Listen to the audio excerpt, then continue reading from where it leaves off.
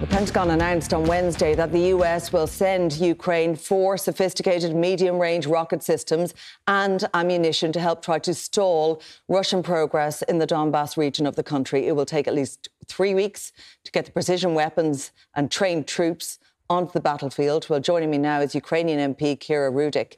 And Kira, explain to us, you're over here in Dublin. I've spoken to you several times from your home in Kyiv, from your bunker.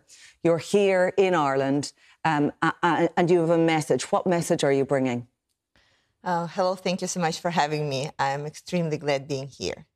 My message is my country needs more weapons, more support, and this is what we need to win. My message is this war will not be a short one. We already see that. And so the world needs to prepare to the marathon, not a sprint. My message is we are expecting that the autumn will be very tough. So let's get ready to that. And getting ready is putting more sanctions in, actually voting for the sanctions, and not only talking about them. It's getting Ukraine more support from all the sides, starting from refugees and up to the humanitarian support. And the third point is I'm calling for a humanitarian mission to unblock Ukrainian ports. You know, before the war, Ukraine was top 3 world producers of grain, wheat, sunflower oil, corn and tomatoes. And right now, all of this is blocked in Ukraine because Russian ships are blocking our ports. So the world has right now 10 weeks of grain supplies. After that, southern countries, like in Africa, in Latin America, they will start experience famine. Famine, while in Ukraine, we will not have even a place where to store the excess wheat. We will have to burn it. Can you believe that? So closer to autumn, things will get worse. So the energy bills will go up because I think everybody understands that Putin will not become a nicer person closer to autumn. Closer to autumn, the situation with the food supplies will be even worse. So we need to act now so that Ukraine can fight better, so we can push Putin harder, so that the war would end faster. From what you're saying, it appears to me that you're saying this war can only be won militarily. Absolutely. I strongly believe only that. Because, okay, imagine that we go diplomatic way. Who and what will be the reason for Putin to keep his word? We have been at war with him for 8 years. I can tell you one thing about this man. He does not keep his word. And whatever peaceful agreement or diplomatic agreement he will get himself in, he will break it then another day. And then what? On this and the situation on the ground, we are hearing that troops are fatigued. This is a long war now. We are 3 months into this war. At the start, it was thought maybe this might be a short-lived invasion. We didn't know how it was going to play out. Did you ever imagine that we would be here now in this very attritional war, in this state now that we're looking at this region of Donbas in a very extended and bloody conflict, Kira? Nobody could have expected that things will turn out like this.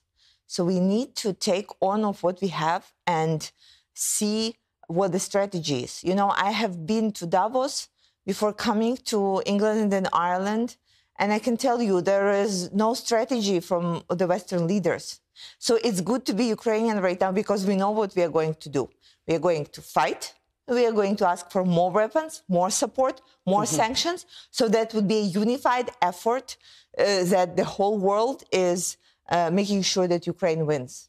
This is the only way for us. This is the only way right now for all the countries that are waiting for their grains and wheat. And this is the only way that we will be able to actually stand for the democratic values. Ukraine is acting right now as a shield for the whole Europe, because we know that Putin announced his plans that he is rebuilding Russian empire. Do you see many countries wanting to be part of this Russian empire? No. You're here in Dublin, and as you know, Ireland is neutral, militarily neutral in this position. What do you think of the level of support we've given, opening our doors to Ukrainian refugees, and the response from the Irish government, indeed, to what's happening in your country? So I'm meeting with the Irish parliamentarian and speaking to Irish Parliament tomorrow. But I can tell you one thing. You guys have been amazing to Ukrainians who are coming here.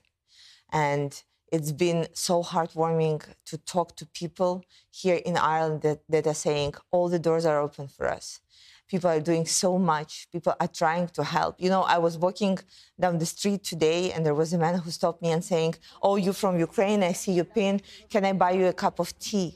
Can I buy you a cup of coffee? And it was so nice because I understand that all the political differences, all the things they are put aside because people are supporting people, because we are all the same. We all stand for having a good life for our families, for living in peace, for making sure that we just live our normal life. And people here in Ireland have been so supportive, sending donations, sending humanitarian aid back to Ukraine, standing up for us, making demonstrations, setting up schools, setting up English lessons for Ukrainian refugees. So there's been so much help and support, I cannot even begin to tell you. And I only wish that this would continue. On a separate note, I would like to thank for waiving visas for Ukrainians, because this is something that Irish government did very well to my people.